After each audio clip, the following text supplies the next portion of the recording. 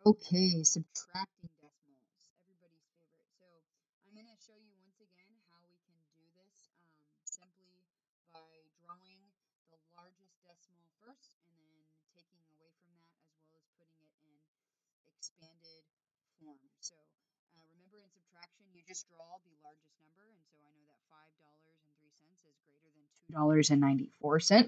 So my whole numbers are represented by 100 blocks.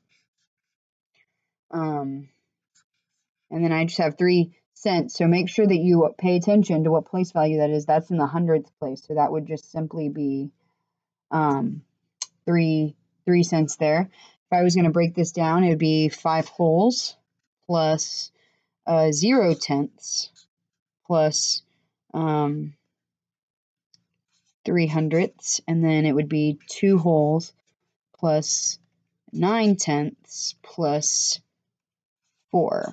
So hundredths. So when I look at that, whoops, subtraction. Okay, I cannot take 4 cents away from 3 cents or 4 hundredths from 300. So I have something that I need to do, and so the first thing I'm going to need to do is if I'm looking, I don't have any tenths to help me out here. So I have to go straight to the hundredths place, and so when I take that 100, I'm not taking it away, I'm simply changing it and breaking it apart into tenths. 4, 5, 6, 7, 8, 9, 10. So now I have plenty of tenths, and now I have to take one of these tenths and I have to break it down into hundredths. I'm going to take that, I'm going to put 10 hundredths here, and I just needed to take away 4. So 1, 2, 3, 4, and so I'm left with 9 there. And so what does this look like here? Well, I go to the tenths place, there's nothing there, so I change this to 4 wholes. This changes to 10 tenths. And ultimately, then I need to change the tenths into 1. So I'm going to, now I'm left with 9 tenths. And this turns into 13.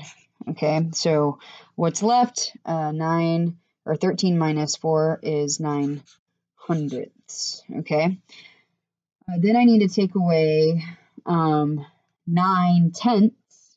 Well, it's perfect because I already broke apart a whole to give me the 10 dimes, and so I have 9 left, and so all 9 of those disappear, and so I'm left with 0 in the tenths place once again, and then 4 take away 2, looks like that, and so my answer is 2 and 9 900ths or $2.09. Okay, so it gets pretty complicated. Let's try it. Our number line model. Remember, it's subtraction. You can either add up or you can go backwards. So we will start by first going backwards. So you take your largest number, you put it over here, $5.03, and we have to subtract $2.94.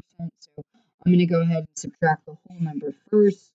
So minus 2 would give me, or you can even do minus $2, and that would be $3.03. So I'm going to mark out my 2 immediately. And then I'm going to go ahead and subtract that 3 cents so I can get $1. So minus 3 cents, and so I'm at an even $3, which is a much easier to work with, but I still have a penny left. So make sure that you keep track of what you have left. So you have a penny left. Now I can subtract that 90 cents, and that's going to leave me with $3.10. And then minus that 1. Minus that 1 penny is going to leave me with $3.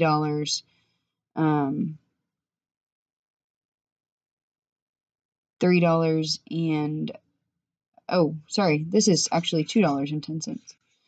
when you subtract 90, it's $2.10, and so this would be $2.09. See? Teachers even make mistakes, but make sure that you're keeping track of what you're subtracting. Okay, so then we have the other way, other number line, adding up. This is my favorite way. You're less likely to make a mistake. So $2.94 on this side, $5.03 on this side, and we're just simply trying to get to this point. So I know that I need 6 more cents here. 6 more cents to make an even $3. And then I need to get to $5, so that's an easy jump. So plus $2 gets me to $5, and then I just have to add the 3 cents. So plus 3 cents, and so my answer is $2 plus 6 cents plus 3 cents is $2.09. Okay, and then finally you have the standard algorithm for subtraction. Like I said, this is where a lot of people make a lot of mistakes, and so you need to be careful if this isn't working for you. Make sure the first trouble is just making sure that you are subtracting the correct place value. So make sure that everything is lined up according to place value. I know that I cannot take 4 away from 3. It's impossible, but when I go next door, there is nothing to regroup, so I have to start in the hundreds place, and that becomes, or the ones place, and that becomes a 4.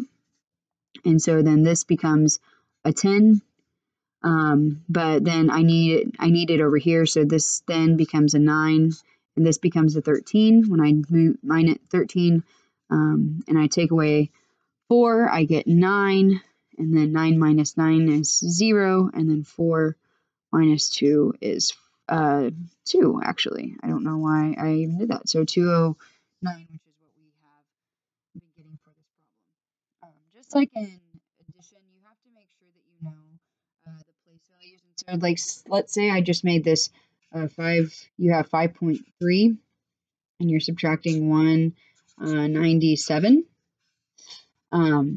You know that this decimal is bigger because of the ones place.